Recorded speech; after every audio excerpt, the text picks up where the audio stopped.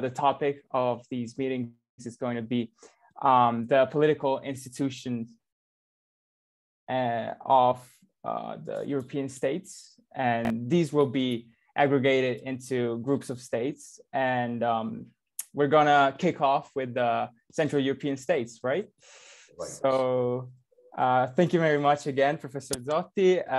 I think most of you know him because we have many PISA students in here. And so you may already know he's a lecturer at the Catholic University of Milan, as well as lecturer here at Foscari University of Venice of International Relations. And yeah, thank you very much. The floor is yours, Professor. Thank you for being here and accepting our invite. Just a little reminder, how much time do we have each time that we're gonna meet? Maybe around an hour, and we can keep the rest for potential questions. Right. That's fine for you. Perfect. Perfect. Thank you very much. So thank you again for the invitation. Very pleased to talk to you. Also, this is a sign of a strong engagement by students, and it is also an opportunity for me to strengthen my ties with the university, with the Foscari University, also because I'm relatively a newbie over there, as I just started two years ago to collaborate with Professor Legrenzi. But of course, as you might imagine, my first year was only from Milan, and so basically this is the first year that I'm actually physically teaching there, and I'm really enjoying the experience. When I was asked to participate in this series of lectures, we came up with the idea of dividing up the membership of the European Union into geographical groupings, because, well, first of all, because it appeared to be as good as any other criterion for approaching the topic. But I think that it was a good idea. I was persuaded by the appropriateness of this approach because it allows us to take a step back from the grouping, the political grouping that has been going on throughout the integration process. In the sense that if you think about it, since the start of the period that we're going to talk about, incidentally or not, in our meetings, that is the so-called crisis of the integration process. So this sort of existential crisis that the European Union is supposed to be, I mean, is arguably is going through. We have seen how much emphasis media, but also policymakers have put on dividing northern countries, northern member countries, and southern member countries. With the underlying, unsaid, but not that implicit assumption that southern countries were those most unruly in terms of fiscal policy, in terms of compliance with European rules. And those groupings, if you think about it, were also interesting because they tended to lump sum, to bundle together also countries that shared those characteristics without being geographically southern. For instance, in the famous peaks, there was Portugal, of course, Italy, but there is a second E, which was Ireland. In that sense, if you think about it, what does Ireland have in common with Southern European countries. It is a Catholic country. And so, of course, these might ring some bell if you think about your studies in history of political thought, about Weber saying that capitalism has much to do with the Protestant ethic, not only of work, but also personal ethic and moral things in general. And so, taking these apparently neutral, starting from this apparently neutral point of view of just dividing up countries as they are, we can also approach the other groupings a little more critically in order to see whether these groupings are actually consistent or not, or they are just easy mental frameworks that are used by media, by experts or so-called experts in order to make sense of what happens within the European Union, but also by policymakers in order to pursue their political agendas. And of course, once said that, it seemed to me only reasonable to start with continental countries because if there is one thing that every textbook telling the history of European integration is the fact that at least until a certain point, until let's say 15 years ago, maybe 10 years ago, when these issues started to fade away, but it re-emerges every now and then, what was identified as one of the main drivers of European integration is the so-called Franco-German engine. The fact that the commitment of these two countries is essential to European integration.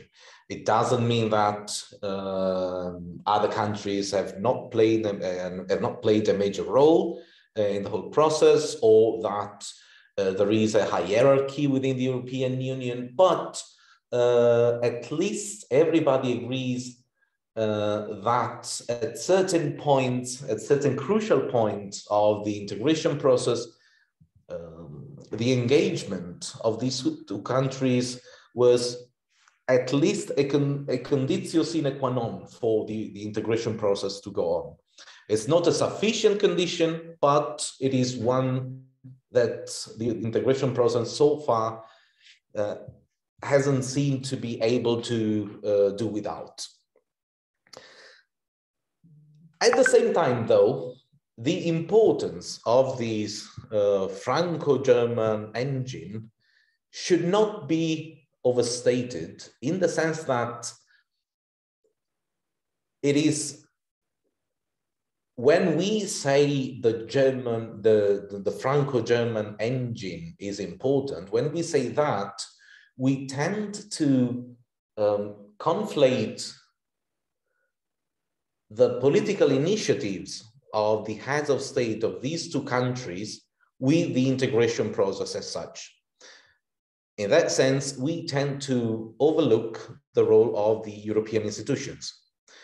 So the Franco-German engine has only worked to the extent that it has found a companion in the positive approach of the Commission, first of all, but also of the European Parliament, that with the years has been gathering more and more power within its hands.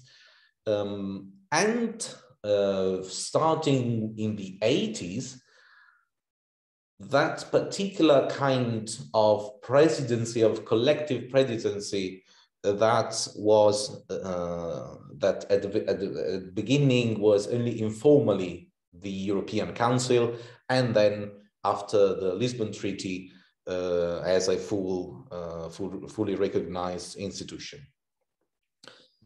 So having said that, let's say that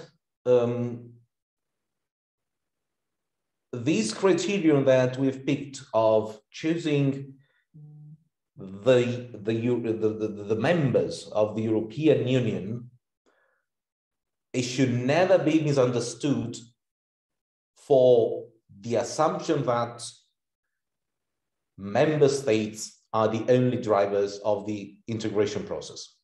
Okay? Of course, they are major players, as scholars of European law like to say. They are the owners of the treaties. And that's true. But at the same time, what makes the European Union such a strange animal? What makes the European Union something completely different from whatever we've had the opportunity to see throughout the centuries in terms of integration of political units? The European Union, no matter what your personal feelings, your political opinion, cannot be considered any longer just an international organization.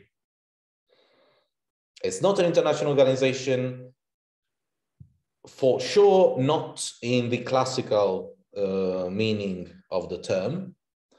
That is an instrument, just a forum for countries to cooperate, to share information, to pool their resources in order to achieve their goals, but not even in more advanced senses, like transnational organizations, private international organizations. The European Union, in that sense, it's something utterly, completely new. And it is completely new. When I say that, I'm not expressing any enthusiasm. I'm just being very analytical in this sense. New in analytical terms is not inherently good. The European Union can still fail. The European Union might prove in 10 years, in 50 years, in 100 years, just a big failure. But if we look at things as they are right now, we are faced with a completely new polity. I hope that you're familiar with the term polity. When I use the term polity, I mean a political entity which does not necessarily share the same features as the state. So the power, the mighty influence of the national ideology, not the nationalistic ideology, just the national ideology.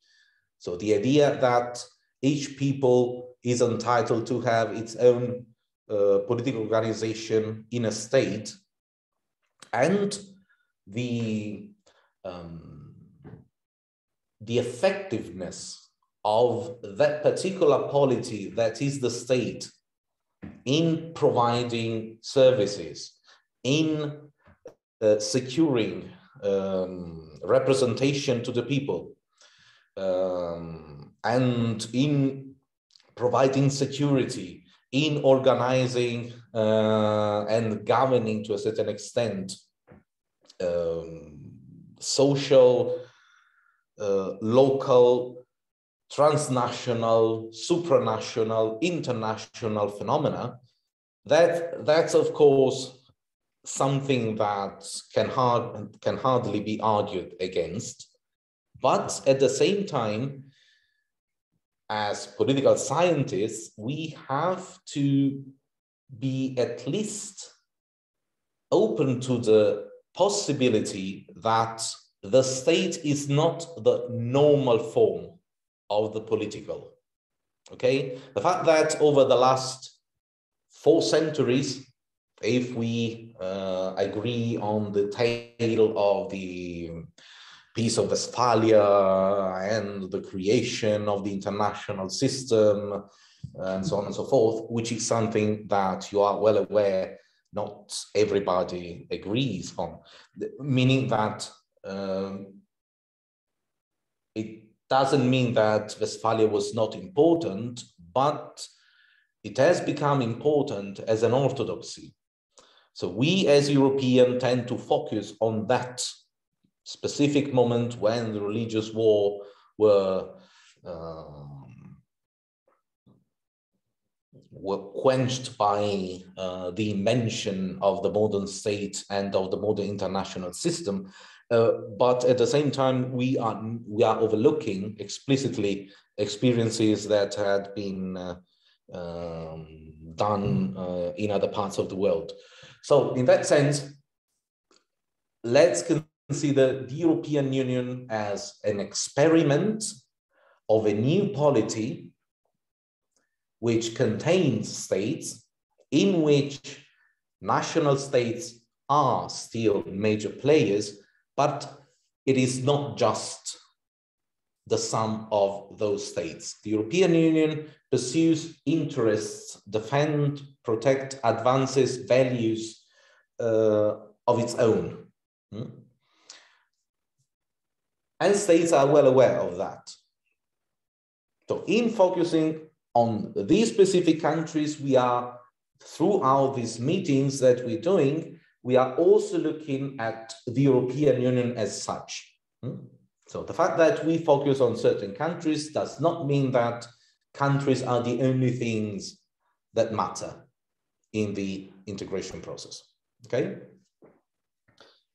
And so in that sense, why starting with continental Europe? Because according to the other thing that you're going to find in every book presenting the history of the European integration is the idea that one of the reasons why the European Union, the European integration process was started, because don't forget that the European integration process, of course, has the European Union as the most advanced instance of institutional result, but we also have the Council of Europe.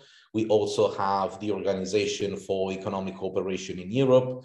NATO, in a sense, is also a big participant in the integration, in the European integration process, despite having also an Atlantic dimension. NATO played a big role in integrating European countries. Anyway, all these efforts, with all these array of different institutional results,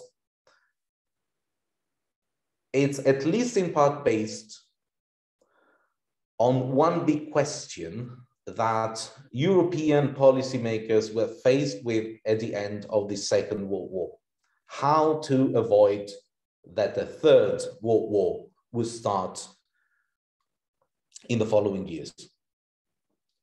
And being somewhat blind, or better, in denial of what was happening after the end of World War II, that is power being transferred to non-European countries, considering the USSR a non-European country and the US.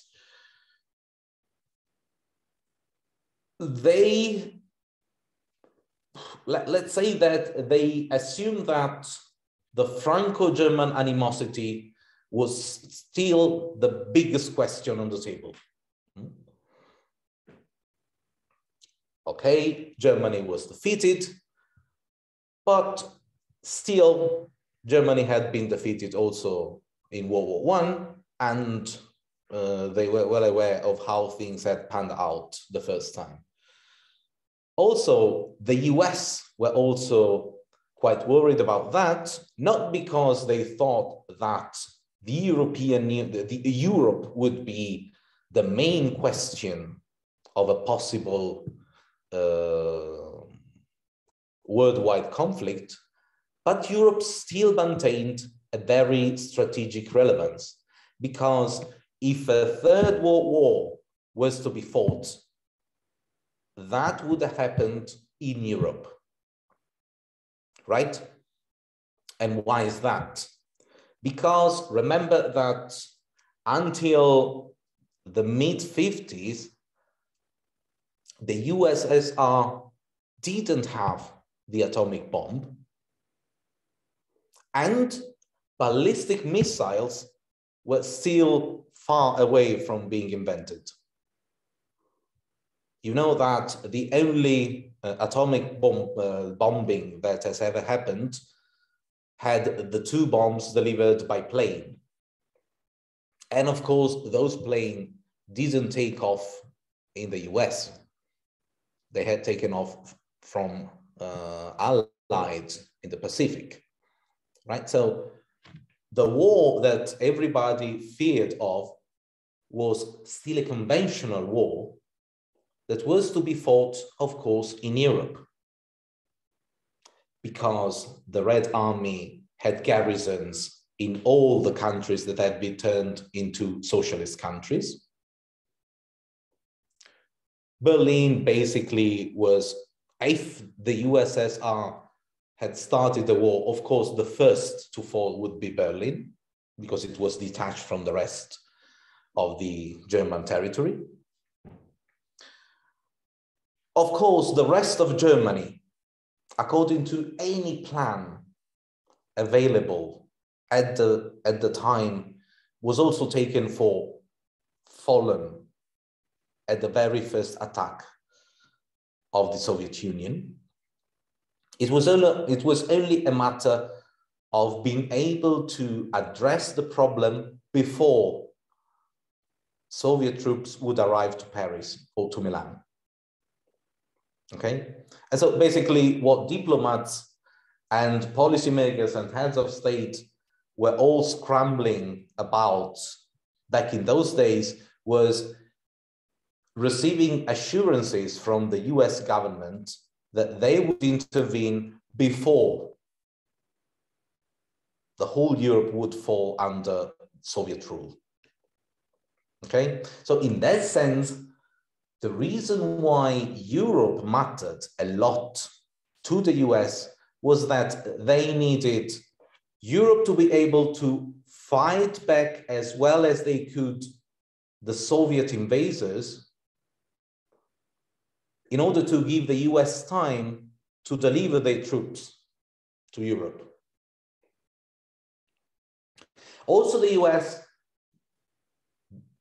having become much more than they already were before the war, the hegemon of the Western international system, in order to be an hegemon and not just a big power, you need legitimacy. And that legitimacy, back then, with the decolonization process still to come, was only able to be granted by European countries.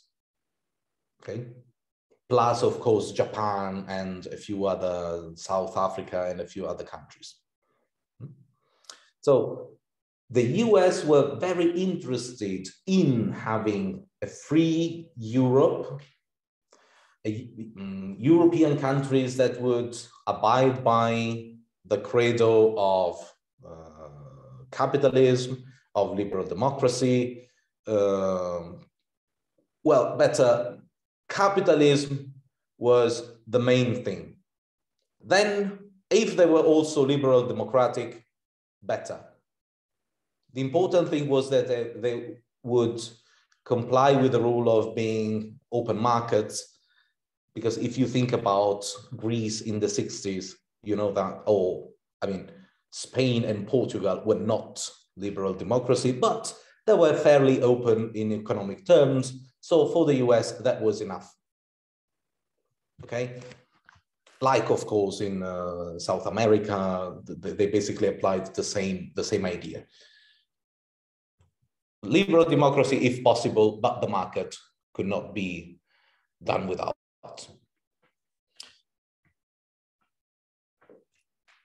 So all the eyes, in that sense, for different reasons in Europe and across the Atlantic Ocean, were all focused on France and Germany. How are these two going to live together without falling into the revanchism that had happened 30 years before, without having France trying to rule over the rest of the continent, especially now that France had been officially given the label of one of the winners of the war, with the seat, with the standing seat in the Security Council, in the United Nations, and everything. Of course, I imagine that you all know the idea that having a shared use of resources like coal and steel would integrate the two economic systems. So the story, I take it for granted, and that you already know that. The important thing, though, is that whatever the original reasons for these two countries being those who counted, the equilibrium between the two has changed to the tune of what is relevant in international affairs throughout the decades. So this particular balance, if you think about it, was based on France being, in a sense, the political winner on the continent, beside, of course, the United Kingdom. But the United Kingdom had other ideas in terms, so you know the old saying, fog on the channel, Europe is isolated. So in the UK, when they say Europe, they don't include themselves in Europe. Europe is the rest. And then there is the UK. So in the continent, France was the big political player, and that political role would be increased when France became when France joined the nuclear club, when France got the bomb. Whereas Germany was the big economic player. Divided as it was, Germany regained its economic might, its economic prowess in a very few decades. And so this balance, until from the beginning of the integration process to the end of the Cold War, was based on this complementarity between France and Germany. France would be the big political player, Germany, the big economic player. There were also other complementarities. For instance, when the integration process started, and for the following decades, much of the budget of the European Union went to the common agricultural policy. So basically 70% of what the European Union did had to do with agriculture. At the beginning, of course, it was, the reason for this was that after the war, all European countries were interested in becoming as self-sufficient as possible. As self-sufficient as possible because no European countries over the last 800 years has ever been self-sufficient. Okay? When those of you who attended school in Italy must remember Bava Beccari shooting on protesters in Milan, because the prices were going up and bread was particularly expensive. That is one of the first signs of globalization, because that year there had been a famine in Ukraine, and so we couldn't import wheat and corn in general from Ukraine. That's the reason why prices went up at the end of the 19th century, right? So European countries still depended on international trade, but of course having a wealthy agriculture was something that was welcomed by governments in order to maintain, in order to feed its own population. Also, you have to consider that despite the third industrial revolution being already underway, most of the European population still lived in the country, on land. So distributing resources to farmers was a way to gain political legitimacy, political consensus, was a way to make voters happy.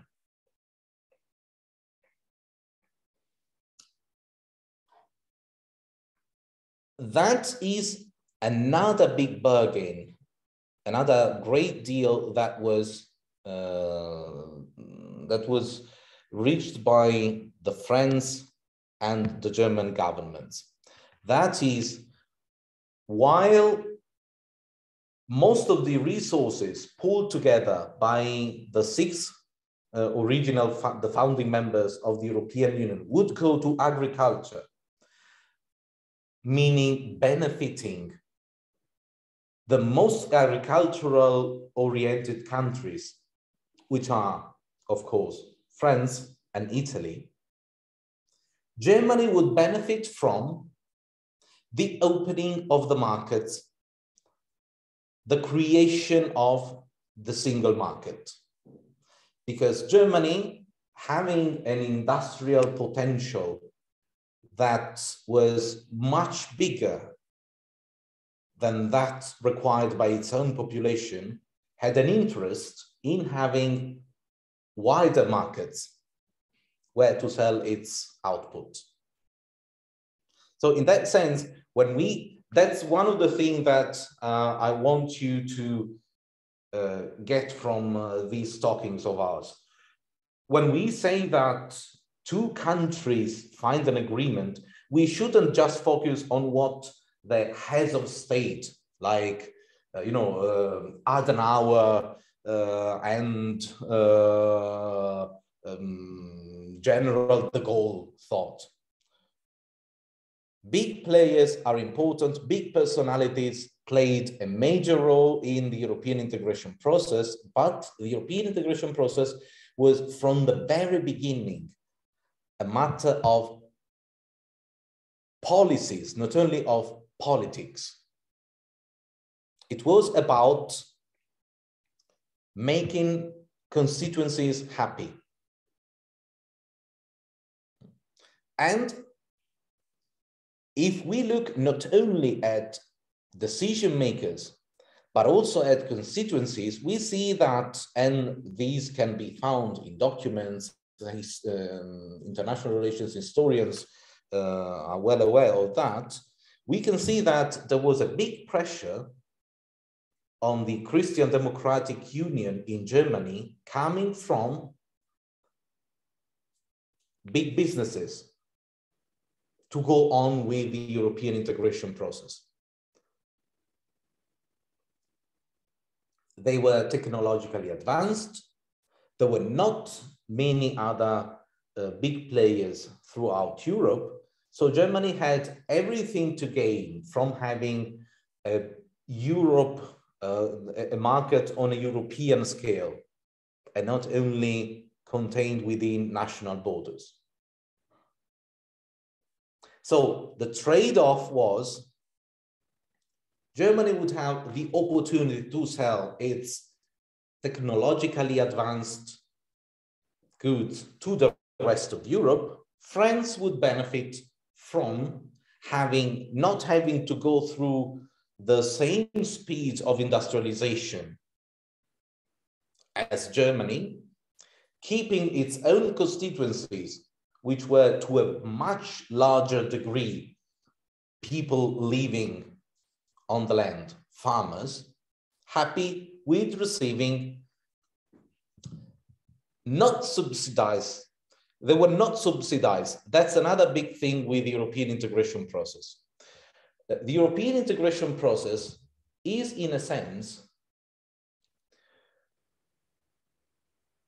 an element in a process of economic modernization that Europe went through right after the war, in which we have the liberalizing action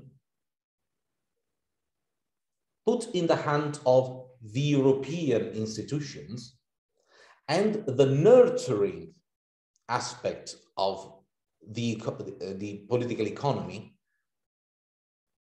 left in the hand of national governments. Think about it. What is the only thing that the European Union today has still no power on?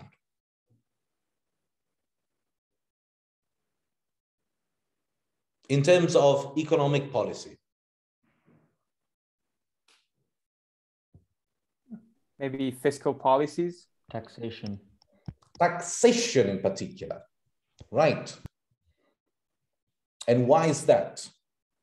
Because a policymaker, in giving up the power to set who is going to pay taxes and how much taxes they're going to pay, how do you win elections if you cannot promise, I'm going to lower taxes, I'm going to let you retire at a young age?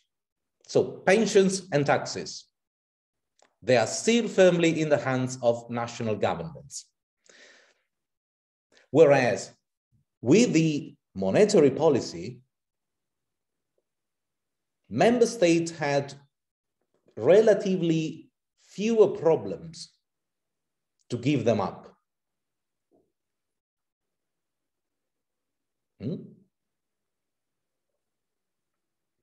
Because constituencies are not really interested in that.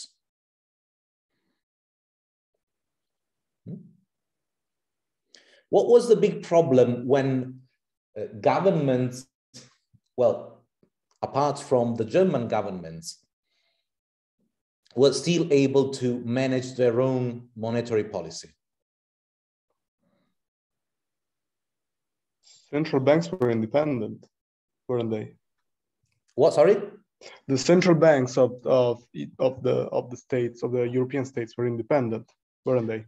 Only formally. Actually, in Italy, for instance, the president of Banca d'Italia would receive daily phone calls from the Presidente del Consiglio in order to set interest rates to the level that was more convenient to the government. And what was the result of that? When is the government that puts pressure on the central bank in order to set interest rates to the more convenient level? What was historically the result of that? The increasing of the government debt? Not directly that, it was inflation, right? Because there are two ways that the government can get money. One is from taxes, and the second is by inflation. By inflation, by putting out money, right? And why is that? That's connected with what Alberto was saying, because if I issue public debt bonds and then I have inflation, after 10 years, I'm paying back less in purchase power than what I got in advance, right?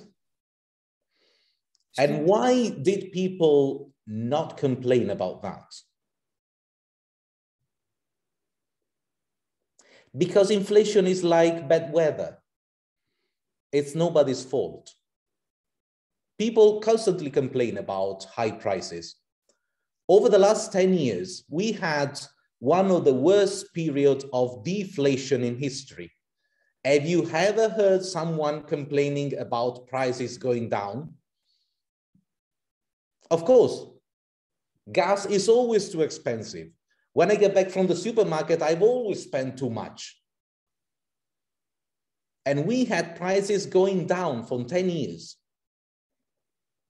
So as people complain constantly about things being too expensive, if there is inflation, nobody's going to point their fingers, well, unless it happens like it's happening right now in the US, where the Republican Party has nothing else to complain, and then they say it's Biden's fault that there is inflation. But it is not usually something that is used in the political discourse. Whereas if taxes go up, then of course it's the fucking government that is taxing them, right? If the government asks me, in order to lower the pressure, lower the costs of the of social services, like the pension system, of course it's the government's fault. They want me to die on my job place. So in that sense, whereas states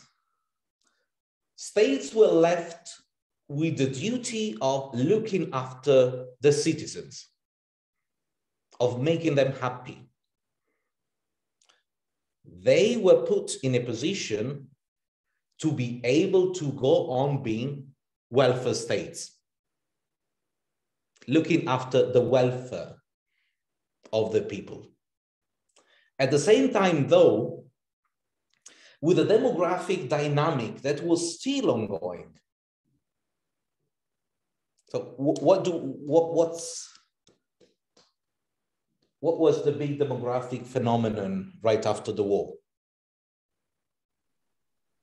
The baby boom. The baby boom.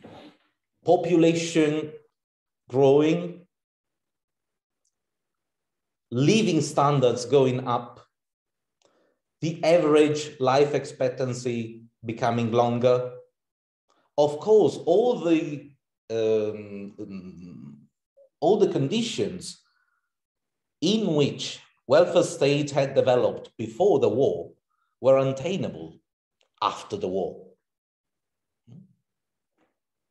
Welfare states before could make big promises because people would die at 65. Hardly anyone would go to get actually their pension. And people living in the country, they wouldn't be formally employed. They would just get the minimal pension. Whereas when the bigger share of the population moves to the secondary sector in manufacturing, then you become an employee and you have rights. You go to the hospital, more children, more vaccinations, older people, more people to look after. The health system costs will go up. Aware of all that, they decided that they needed a sort of,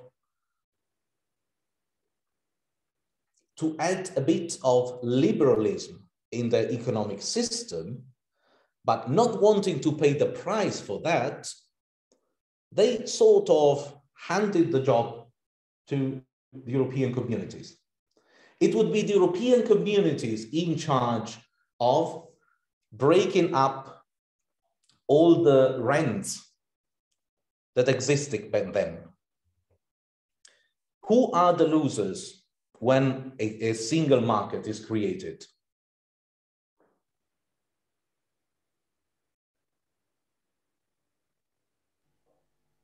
All of the comparatively disadvantaged industries in in a country which isn't the country that you're in. So Yes, that, but not necessarily disadvantaged in what sense?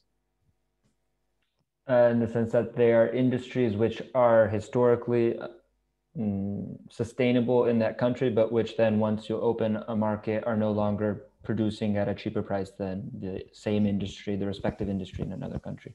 Exactly. Or even if they are economically viable in a protected market, protected by tariffs, I mean, they might face rising costs in terms of investment in new technologies in order to be competitive on a wider market, right?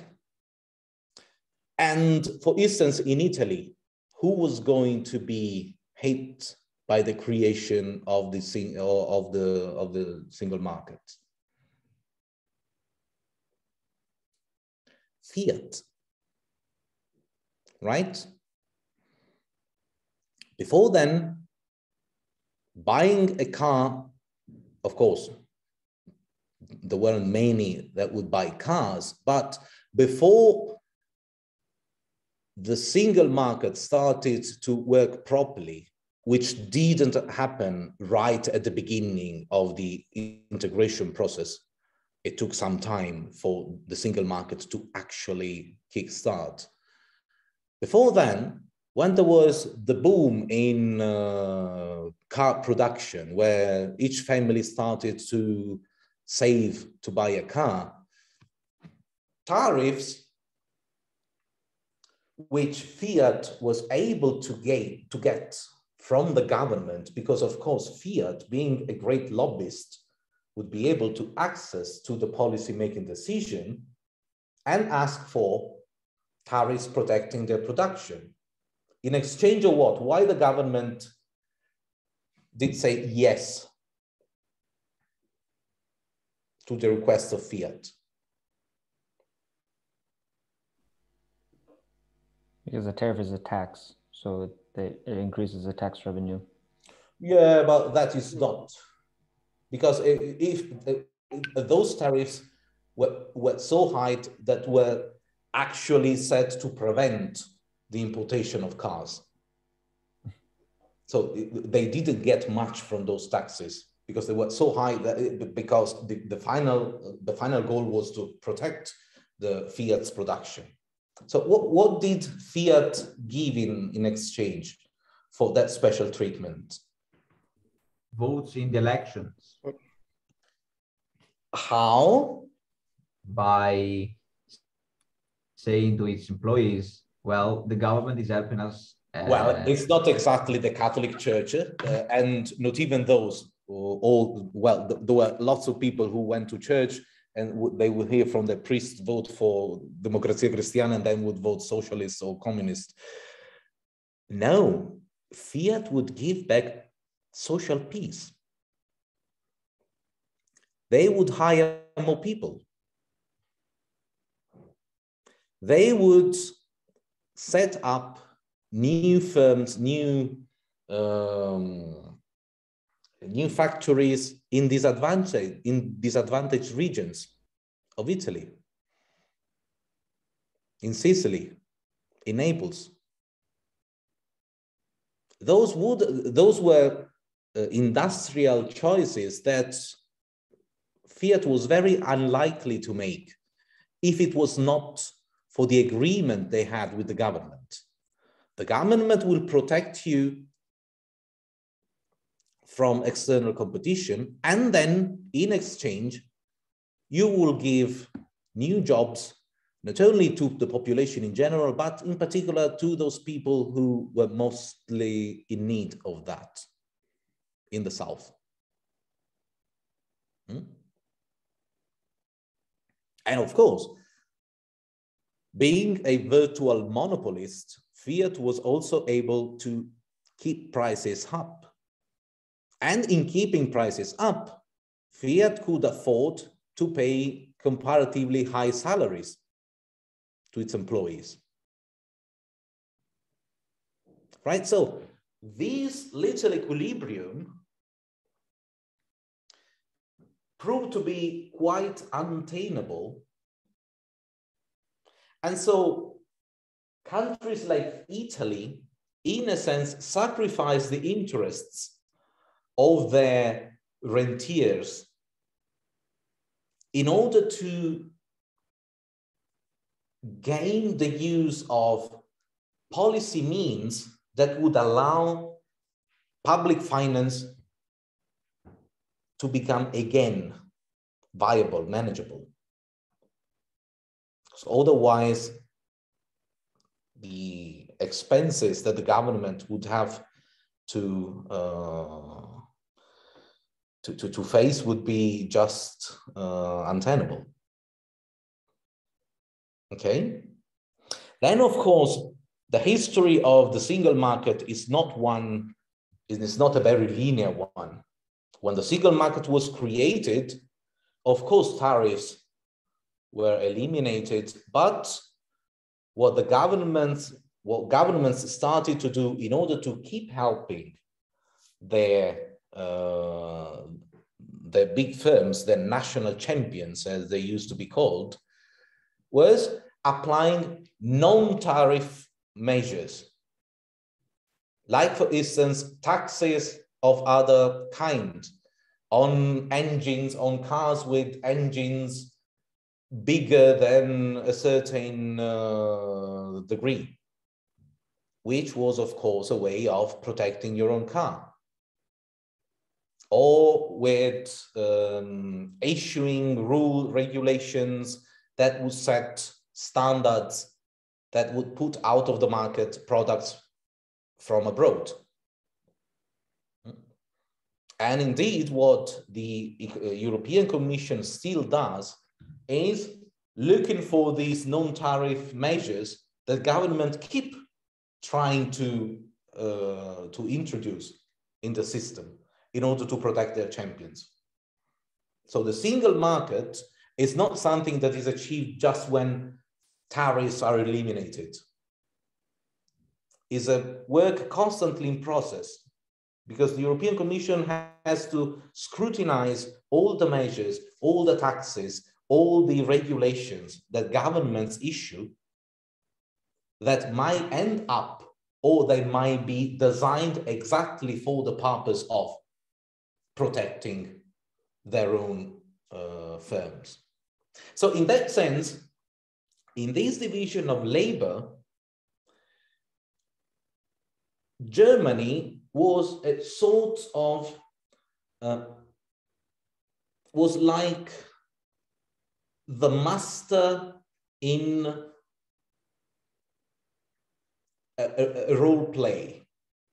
It played both for its own interest, but its own interest was particularly overlapping with that of the European Union as such. Why did Germany accept to get the short hand, the short end of the stick in the deal with France? Because, of course, right after the war, Germany was in search of international legitimacy. Germany was the devil. Germany was the country that has started 2 world wars. And its experience in participating in international organization had been so good up to that moment that participating in yet another enterprise like this, creating European communities, was something that Germany saw as another step towards being readmitted into the international community. And in that sense,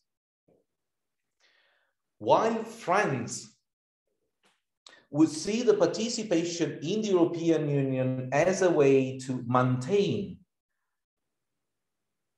with the help of the rest of the European countries, a good degree of independence from the US. So in that sense, European integration in the eyes of France was a way, especially under the rule of General de Gaulle, was a way to create sort of a third pole between the US and the USSR. In that sense, for instance, that's the reason why the nuclear weapon owned by the French government back then was named Force de Frappe, meaning that it was not just an instrument of the West hegemonized by the US, but it was something that would allow France and its political allies to have some degree of strategic independence. On the other hand, for Germany, it was a way to be readmitted into the international community, and the two sort of the two different ultimate goals sort of compensated each other, in the sense that whereas for Germany, participation into the Atlantic Alliance was not something that was in a trade-off with European integration, for France, that was the case. For France, the more Europe would become integrated, the more independent it would be from the United States. Whereas for Germany and for Italy, actually, the two things would go hand in hand. And so in that sense, having said that, we had governments and socio-economic interests all agreeing to some degree to cooperate in order to further the European integration. You can see why the first big crisis that the integration process had to face occurred when the Cold War ended.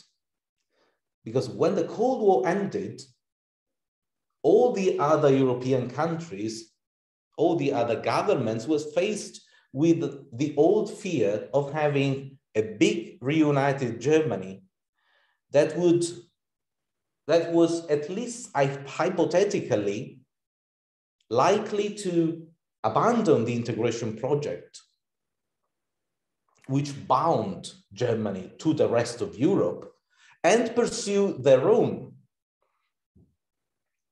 hegemonic project over Europe, without all the constraints and all the institutional boundaries that had been created throughout the decades through the European Union. And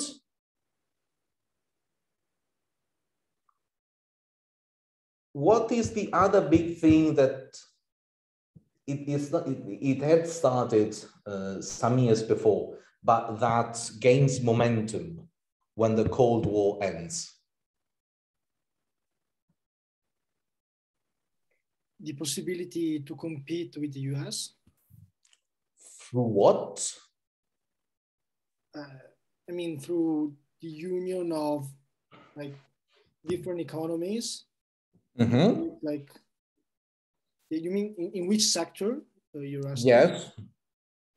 Oh, wow. What's the big project that gains central stage right after the end of the Cold War in the European Union? The Eurozone project. The Eurozone. And why do you think is that? who was the only reliable currency in Europe before the euro? The German franc. The Deutschmark. The Deutsch. Yeah. The Deutschmark. And why do you think Germany gave up that and instead pull their own strictness and reliability and the independence of the Bundesbank and let Italians and Greek piggybacking the very functional German system?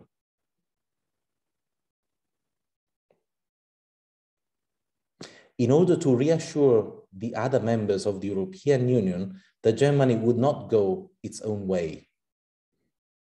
You let us reunite, and we'll give you extra insurance that we are committed to the integration project. And we'll give up the crown jewel, the Bundesmark. We're going to share all the gains that we get from having this very reliable currency with all the other countries. We'll face all the moral hazards of having other countries, like it happened in Greece, for instance, having very low interest rates thanks to the fiscal policies applied in Germany, without being so strict in the public finances as Germans are. It is very telling that right after the end of the Cold War, the fall of the wall, what happened was that for the last time, and it was the first time since the end of the war, or World War II, the four winning nations would meet again. So Gorbachev and all the others reconvened as the allied that had won the war in order to discuss this very worrying matter of Germany reuniting again. Now it's something that, especially for people your age, might seem quite simple and linear. Okay, the division of the war in two spheres of influence is ended. It's only natural that the two Germanys merge together again. Well, back then it did not sound so expected. The Democratic Republic of Germany had existed for decades. It was a well-functioning state, economically pretty advanced, considering all the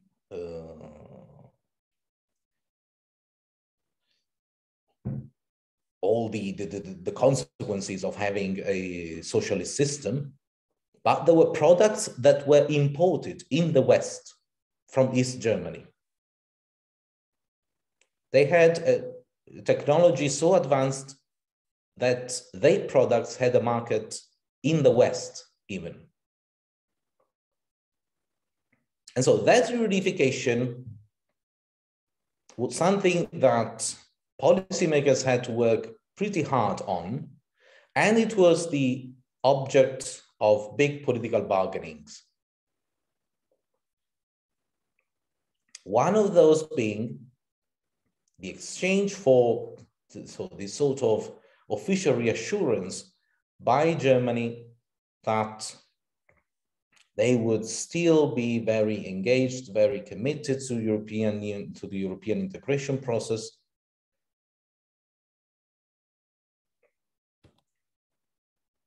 And in that sense, helping France to interpret its own participation in the process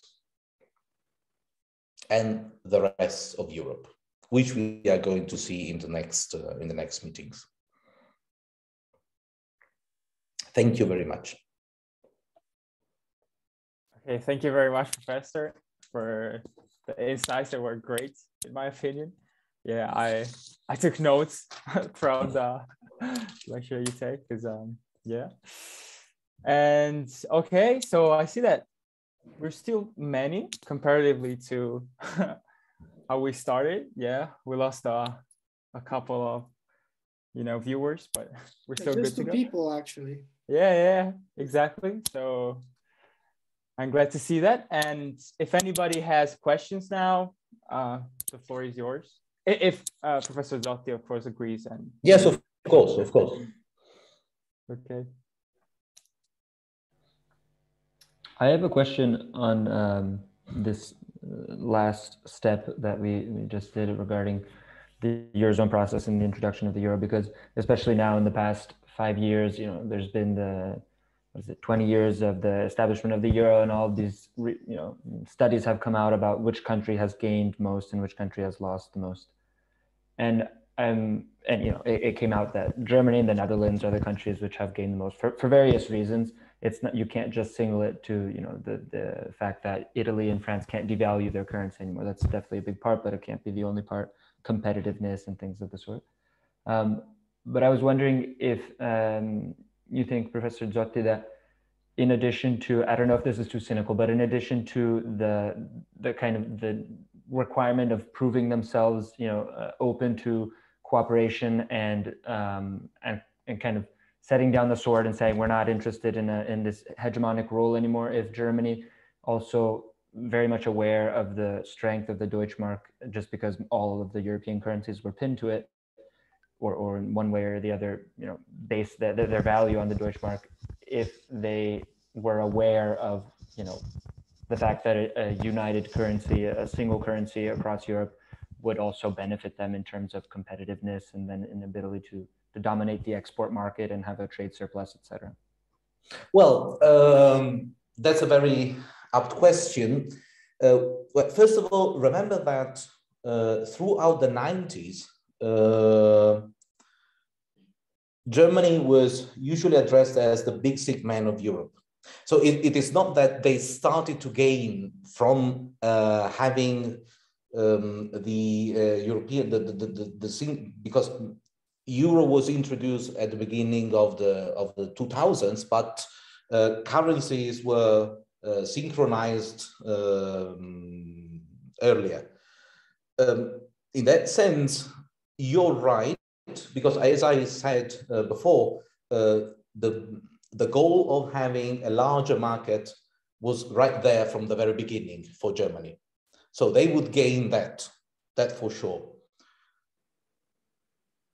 But what put Germany really in the position to start one day to gain from that was that the fact that basically the European Central Bank was shaped according to the model offered by the Bundesbank. But that was not something particularly new, because as I was saying, when I said that Germany is sort of like the master in a role play, is the fact that Germany and the European Union have a very similar institutional setting. Meaning that, for instance, the fact that the independence of the constitutional court, for instance, is very similar in Germany and in the European Union. The fact that Germany as a polity is very multi-centered, is not very hierarchical. There are different places, different loci of power. The Bundesbank, the Verfassungsgericht, and then the government. And it's sort of like the European Union. You have the Commission, you have the the Central Bank, and then the Court of Justice. And then within the institutional triangle, you have the Council, the European Council, and so on and so forth. So as a very pluralistic system, Germany was shaped in the same, let's say, in the same context of creating the conditions for power not to be held in the hands of just one institution or one person. And the European Union and Germany were sort of designed according to the same blueprint. And with the creation of the European Central Bank, Germany was able to achieve the big goal of keeping that thing going. Only this time, for the first time, it was not Germany who would adapt to the will of the others to avoid that power would be held in the hand of a political institution, but be depoliticized. And for this time, though, that was something that Germany benefited from, having a central bank that would act according to the same rules as the Bundesbank. Of course, that was also a condition that was quite strongly argued for by German negotiators. We're going to offer our stability, we're going to give our commitment to the project only if you accept that the European Central Bank, for the fact that the European Central Bank has these as one goal, unlike the Fed in the US that has two goals, right? So the Fed has the goal of maintaining the stability of price.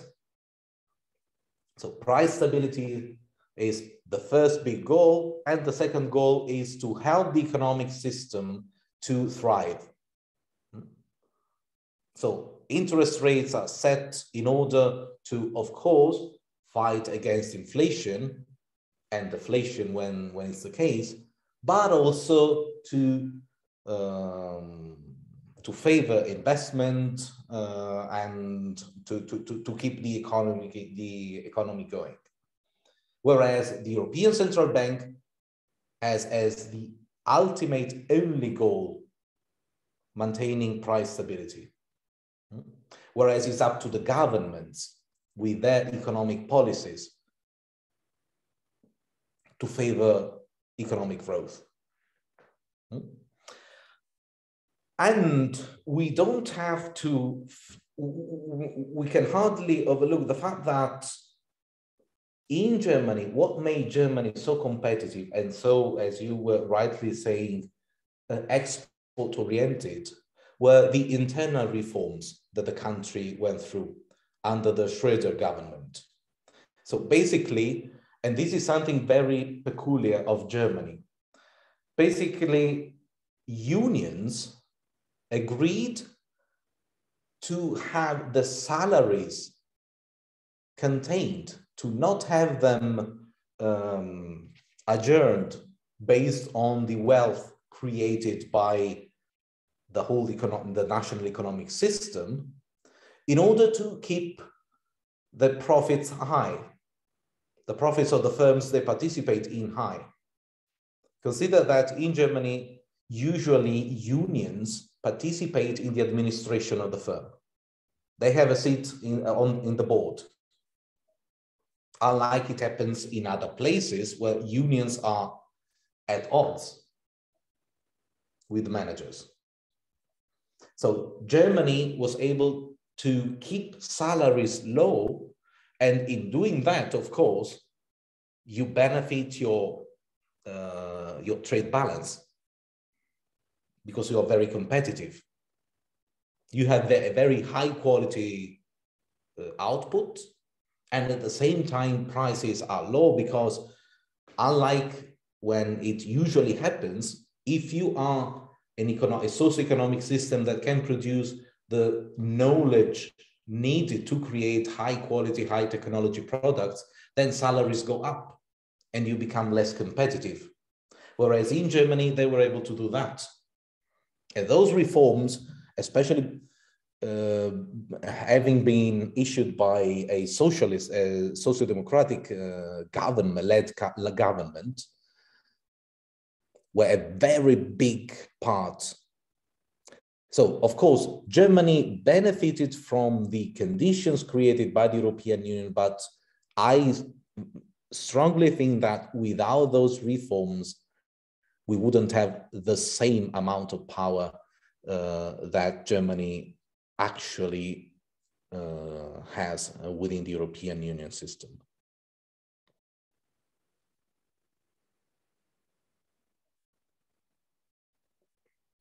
Go, Alberto.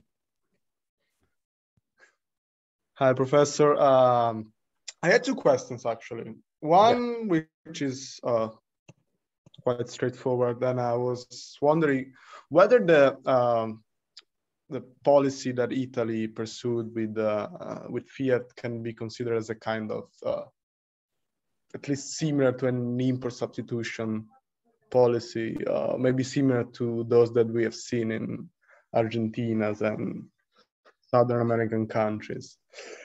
And the other, it's about the inflation. So if I understood correctly, your reading of the inflation is that it was advantageous for governments in Europe. And so we had a high period of inflation around the first years of the 70s, especially with the OPEC crisis, and especially in Italy, inflation has been really high for 10, 15 years. But isn't there a really high political cost in inflation in terms of instability of prices and of course wages? Well, in hindsight, we know that, but back then, in the 70s, inflation became a big thing, and you're right, but it was something new, actually. It was something new, and you're right in saying that wages suffer from having high levels of inflation. But if you think about what happened in Italy, we had the so-called scala mobile, which means that wages would adjust automatically to the price levels. So in that sense, they neutralized the negative incentives in having inflation because wages would just go up. And of course, when there is inflation, the debtor always gains. And the biggest debtor was the state, the government. Mm-hmm. Not all wages went up with the scala mobile sociale. What, sorry? Not all wages. Not all wages, but of course. Maybe those that were important for the political consensus. Exactly. Okay. Exactly. Yep. And about fiat, yes, in a sense is, just consider that right after the war, national champions were both practically and analytically were just the standard in economic systems. Basically, every national economic systems had its own national champions, not necessarily in all sectors, but there were strategic sectors where there was just one big firm that would be strongly subsidized, openly or not. So in that sense, yes, you're right in finding parallels between what was happening in Italy and elsewhere, because it was basically the orthodoxy of the time. Thank you. Excuse me, yes. Professor. When you talk about inflation as being like good for governments, are you referring to financial repression? To financial, sorry? The concept of financial repression. I admit that I'm not familiar with this concept. Would you please enlighten me? No, it's something like when you have like high inflation rates, given by the fact that the government can put interest ceilings on banks. So there are different methods to have like financial repression, but one of these could be that you can put like low interest rate ceilings on banks. So then you can borrow money with a low rate, but I don't remember like how the relation goes on. But then you end up with like high inflation and low rates, and in this manner you can erode the value of the government debt. Well, yeah, but well, it depends. I understand what you're saying. I'll send a link now. Yes, as much as I can see, it is basically it's only different in the sense that if you put a ceiling on the level of interest rates that banks can apply, you're operating directly on banks. Whereas if you have direct access to the central bank, so interest rates by commercial banks are set on the interest rate that is set by the central bank. The central bank sets the interbank borrowing rates. So in setting that, it sets the basic criterion based on which banks would then decide what interest rates they're going to apply to the clients. So basically it is, the final result is exactly the same, you're right. It's only that instead of operating on commercial banks, you go all the way up to the central bank, because of course, you know that when banks lend money, they don't have the money they lend. Not because they don't have in the safes. Money are constantly borrowed and lent between banks. So setting the interbank interest rates is crucial for the monetary policy. And that's what, because this always happens with my students in the first year, when they use the expression printing money, they are really convinced that the bank prints money and put it out in the economic system. No, it's just lower interest rates in order for more money to be put into the system. And so the way that the central bank increases or decreases the amount of money that circulates within the system, and of course, as a result, inflation, is in setting the interbank interest rate, because this is something that banks do constantly. So if they have to make a big investment because they're buying the Italian national debt, a share of the last issuing of Italy's public debt bonds, then of course a bank has to invest money, but that money is not available and they have to ask other banks for having the money to do that. And in recreating, and of course in the structure of costs, if the interest rate that they have to act according to is high, they're going to have high interest rates when they lend money to private, to companies or just citizens. Okay, thank you.